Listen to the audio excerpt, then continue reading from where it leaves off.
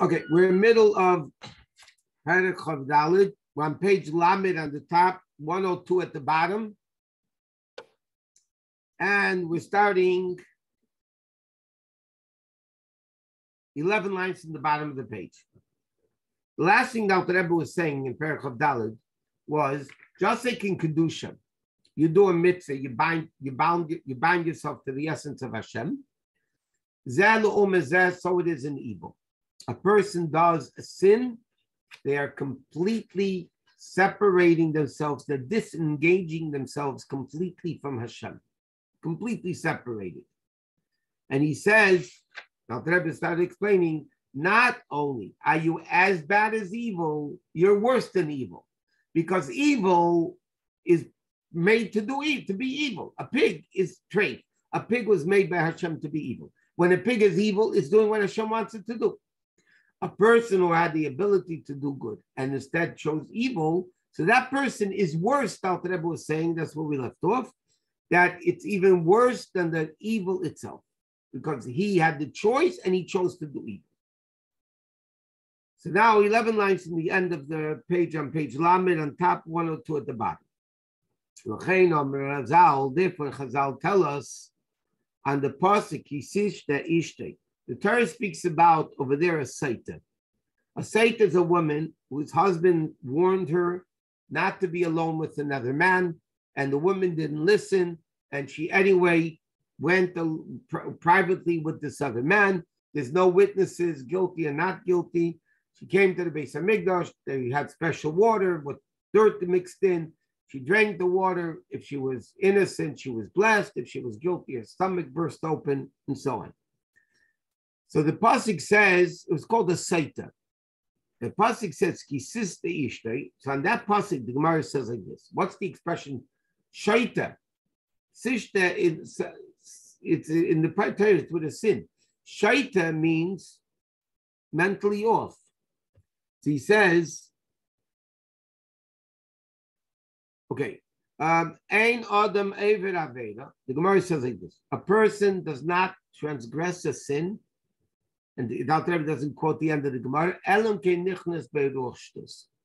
only reason why a person sins is because a foolish spirit entered the person's mind. What does this mean? The Gemara says an animal, a normal animal doesn't jump into fire. An animal that jumps into fire is because it's a crazy animal. That's halacha, it's a crazy animal. The Gemara says a person by nature cannot sin. We have in the Shama, the body of the Jew is chosen by God to be a body of a Jew. How in the world can a person commit spiritual suicide? How could it be? How can you commit spiritual suicide? So the Gemara says, you're right. The only way a person could sin is because he gets a foolish spirit in his mind. What is the foolish spirit? And Al Rebbe is going to elaborate, but let me just begin with it. The foolish spirit is that I'm still connected. In legal terms, it would be called temporary insanity. In the legal system, you get out, you get off with it, by the way. If you can prove that at the time you killed somebody, you were temporarily insane, then you're insane. Okay? The Gemara says, anytime a Jew sins, it's temporary insanity. Why? Because every sin, and this is what Dr. Rebbe is explaining until now and now, every sin is idol worshiping. That we learned last week. God's presence is right in front of you. God is present in front of you. In front of God's face, you're doing something in thought, speech, or action that Hashem said, don't do it. So what are you doing basically? You're denying the entire existence of God. And therefore, it doesn't even matter which Aveda it is. Every sin, we'll soon learn, is idol worshiping. Because bottom line is, when you do an Aveda, you're denying God's existence, that he's in front of you, because if you would realize God's watching you, you're not going to do it. So what's the temporary insanity? A person thinks, yes, I'm not doing what God wants me to do. I'm going against the will of Hashem, but I'm still a Jew. I'm still connected. I'm still connected. And now the Rebbe is going to come and explain why, no, you're not connected. What is he saying? He says like this. Even an adulterous woman, because that's what Satan is talking about. That her mind, she has a feeble mind. She would be able to overcome that adulterous relation. If it wouldn't be for the foolish spirit in her, that conceals and blocks, and covers over, as so the hidden natural instinctive love, which is in her godly soul, the dafka be'emunase Hashem, to cling to Hashem, emunah in Hashem, in the oneness of Hashem. In other words, if this woman who's committing adultery would realize that she's not denying the entire connection with Hashem, she is cutting the lifeline between her and Hashem, or any Jew for that matter, between them and Hashem when they sin, they're actually cutting the lifeline. And without this ruach shtus, without this foolish spirit that they're still connected, they would never be able to sin. They would never be able to separate from the oneness of Hashem. Not to be separated from the oneness of Hashem.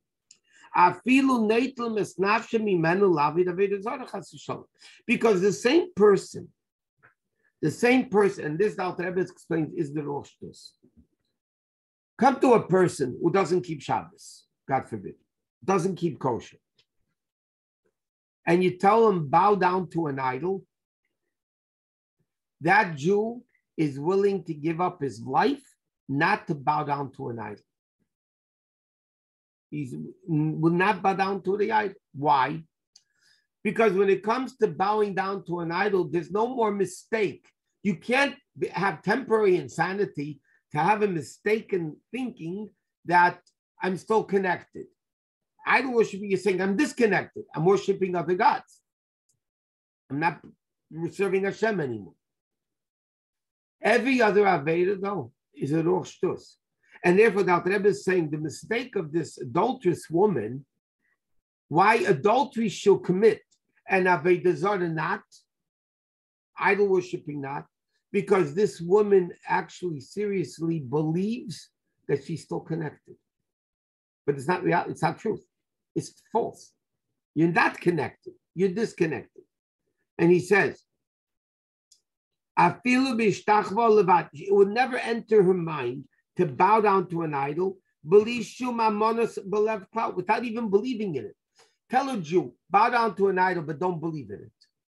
No Jew is going to do that because they know bowing down to an idol that's it.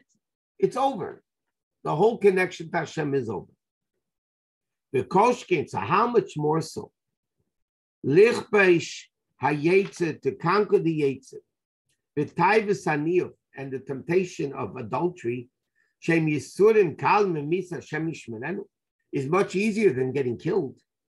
In other words, for idol worshiping, they're willing to give up their life.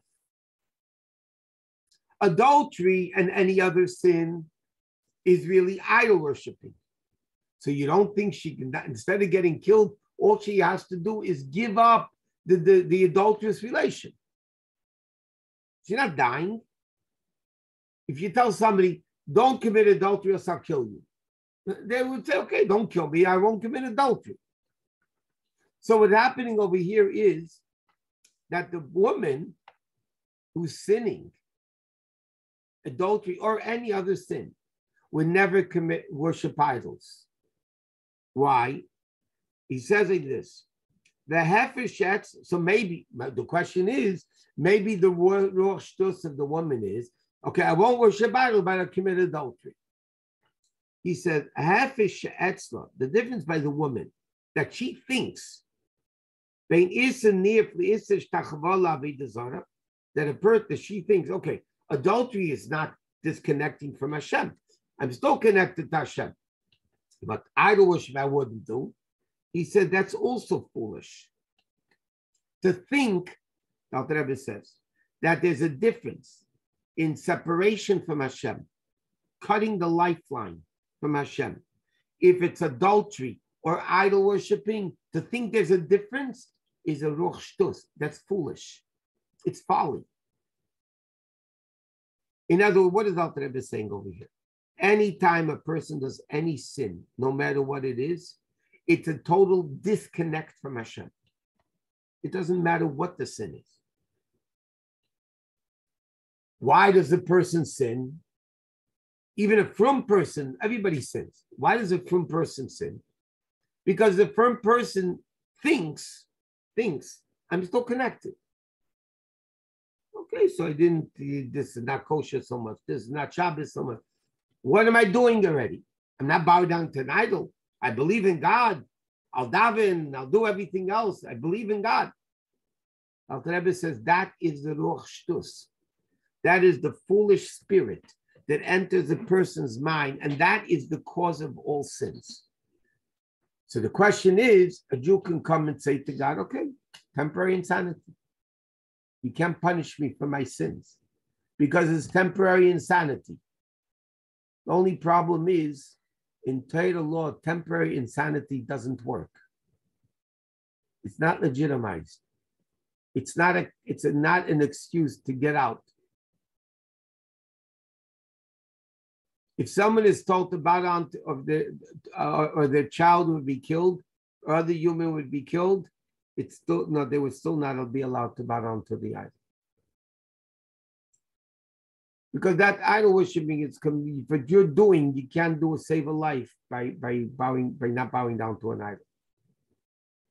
Anyway, now the Rebbe is saying like this: any sin, even to make a differentiation between idolatry and adultery, is also a foolish spirit.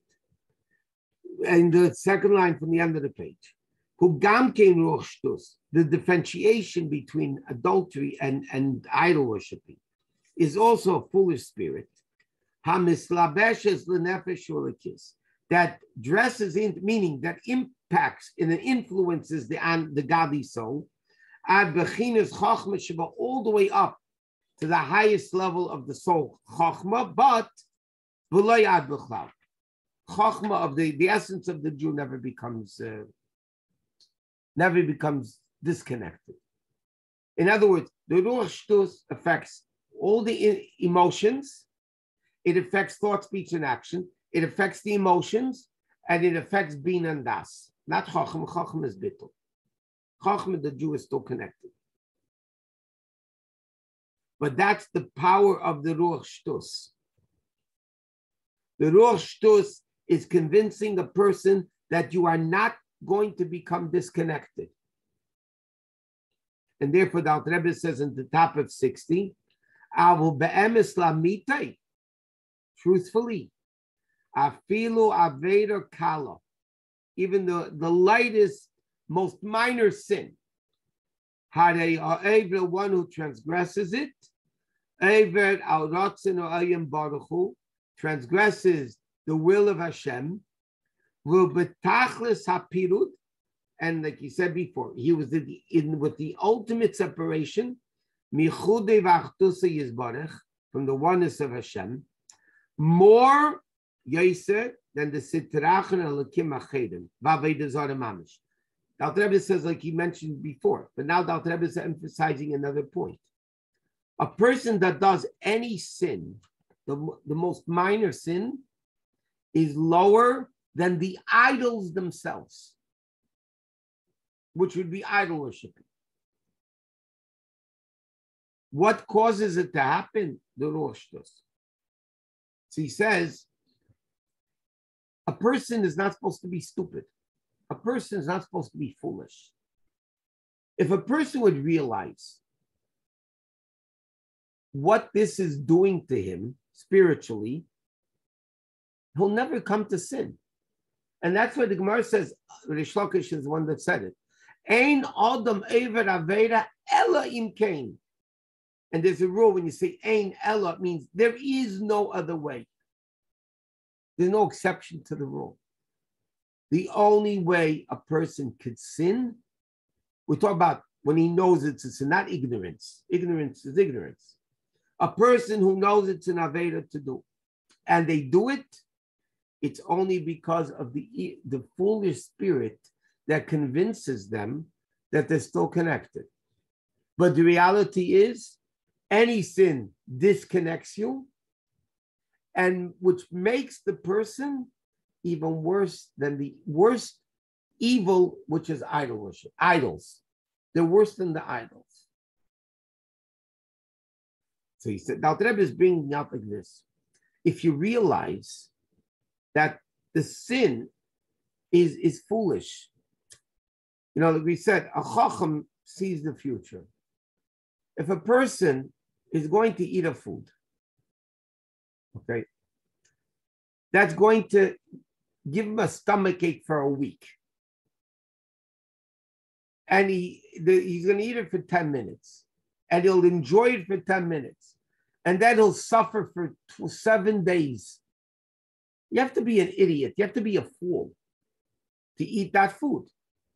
What do you think, 10 minutes now and suffer for a week? If a person thinks to himself, Dr. Rebbe is saying, that any sin you do is idol worshiping. So you can't hold yourself back from the sin. The only reason you don't is because you became foolish. You became a shaita, shtus. By the way, there's an interesting ha'ara from the Rebbe, one of the Basilaganis. Somebody asked the Rebbe, but how we find people that do worship idols? And you're saying the Ruach Shtus can cover the essence of the Neshama, but we find people that worship idols. And the Rebbe answered, by those people, it's so bad that the Ruach Shtus, the foolish spirit, covers even the essence of the soul. But therefore, based on what the Rambam says, when the Rambam says, we learned many times, the Rambam in Hilchos Gittin says, I'll answer that question in a second. When somebody does an Avera, they sin, and they think for themselves, what am I gaining by it versus what I'm losing by it?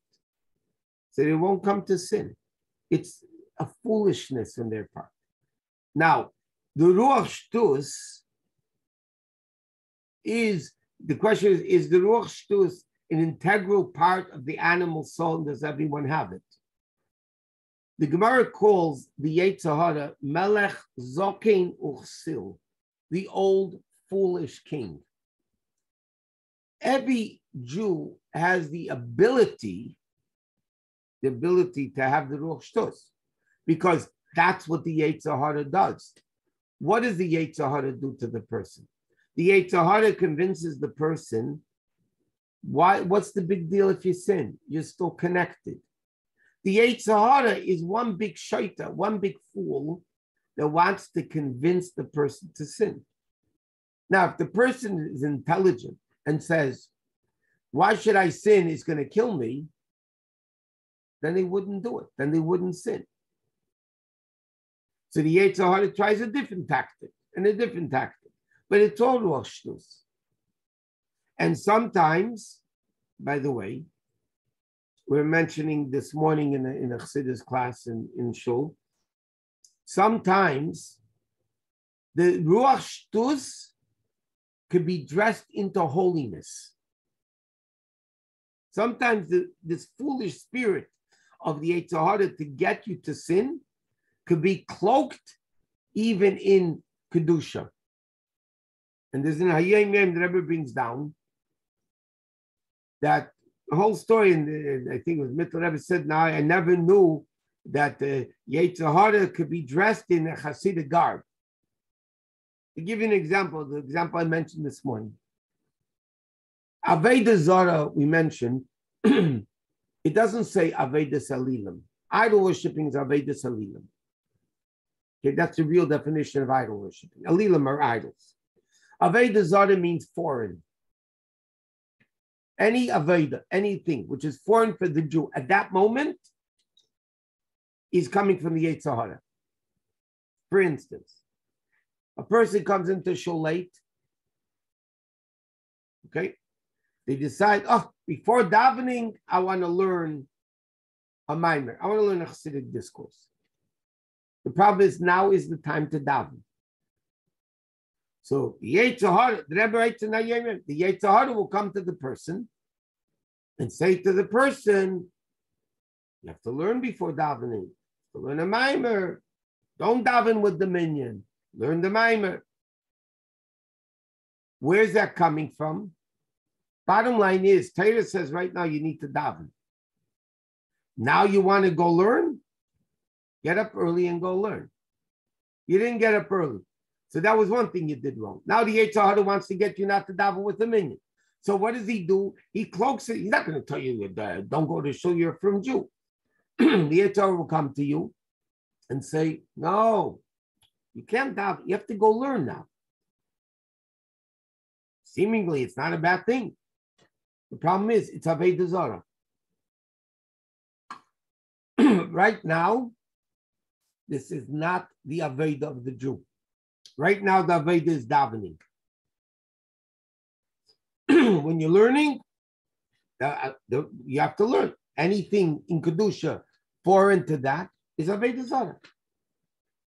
So the Yetzer Hara is so smart, so shrewd, that he'll convince you with holiness to sin. But the holiness is not holy because it's against what you're supposed to be doing now. And that's what Aveda Zara means, a foreign work, something which is foreign to you at that moment. And so therefore, the Alter Rebbe is saying like this. The person that sins, any Aveda, he says even the minor Aveda, is worse, the person who transgresses it is worse than the animals, the treifa things, even worse than the idols. And he says, the Yosef, he's even worse. From all the things that get their sustenance from evil, like he says, behemoths, tmeis, the non-kosher animals, if you eat them, chayis, v'epis, tmeim, the non-kosher birds and beasts, the shkatim and the mashim, or kemaim, like the Gemara says, yitosh kadamach. The Gemara says like this: if a person will ever become haughty, the Gemara says, don't think you're so haughty. Even the lowest bugs, yitush, and I'll try to explain what's the unique evil of this yitush. It's translated in the English as a gnat or a mosquito, different interpretations. The lowest creature in the world of evil is this yitush. What does the Gemara say is unique about the yitush? Yitush is the only animal that's machnis the eina meitzi. He takes in food and doesn't even give out waste. It doesn't go to the bathroom. Kedusha is unity, sharing. Evil is all for me. That's the difference between Kedusha. Holiness is bittul, sharing, unity, giving of one another, of oneself to another, and vice versa. Evil is, it's all about me. That's klipa, no bittul. The worst level of evil the Gemara gives in an example is this bug yitush that is so selfish. It doesn't even share waste. It doesn't even go to the bathroom, which means it's totally about me. And the Gemara says that a Jew that sins is worse even than the yitush kadamach. The yitush was created before you in creation. Adam was created last. Even the lowest level of bugs that is so bad, it's so self-centered that even waste it doesn't give out, is greater than the Jew who doesn't have Aveda. Now, this is not, Alter Rebbe's intent is not to make a person depressed. What Alter Rebbe is explaining over here, when you understand that, that will help a person not wanting to sin. If you really feel what you, just like in Kedusha, when you do a mitzvah, Alter Rebbe explained in the last number of chapters, you connect to the essence of Hashem. So therefore, when you do a sin, you disconnect from God entirely, like idol worshiping. To the extent you're even lower than the lowest of the lowest bugs. So what is Alter Rebbe telling us this for? A person should understand, then don't sin. It's not worth it. Just picture it like this. There's physical suicide and there's spiritual suicide. Which one's worse? Spiritual suicide is much, much worse than physical suicide. Why? A person anyway lives only 100 years. It's not eternal. There's no thing as eternal life, now at least, until Mashiach comes. There's no eternity in life. So anyway, it's a temporary life. Okay, so physical suicide means you died earlier. But it's not an eternal, talk about physically, it's not an eternal death. Spiritual suicide, you are cutting yourself off spiritually from the source of everything, which is Hashem. That's permanent. Until you do tshuva, and this is what's so lucky, that we have the ability to do tshuva, to undo it. But the reality is, until a person does tshuva, they're disconnected. Until they redo tshuva for what they did, they're disconnected. And that's terrible.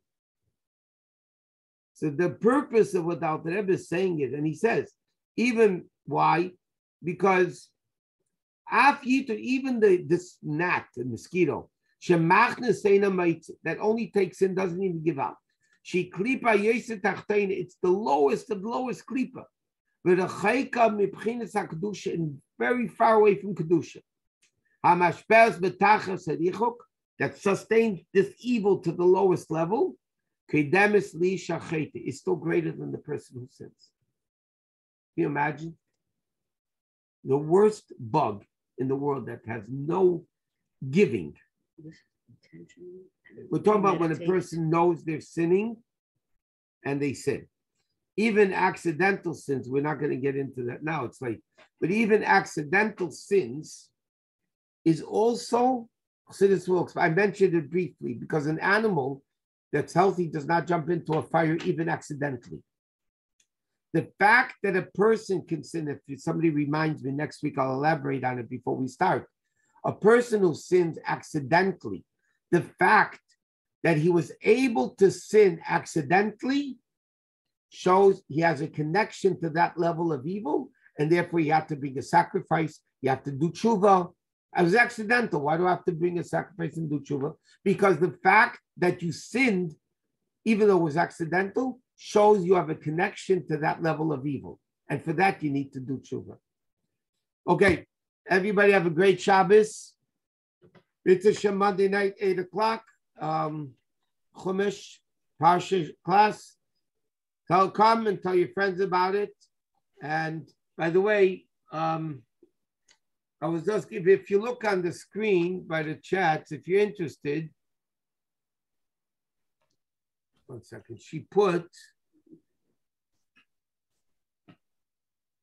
one second, Shoshana Chaya put the, if you want to listen to any of the shiurim on YouTube, you have to go to youtube.com/user/Beverly Hill BH Chabad. And then you can go into any one of the YouTube classes. Anyway, everybody have a great Shabbos.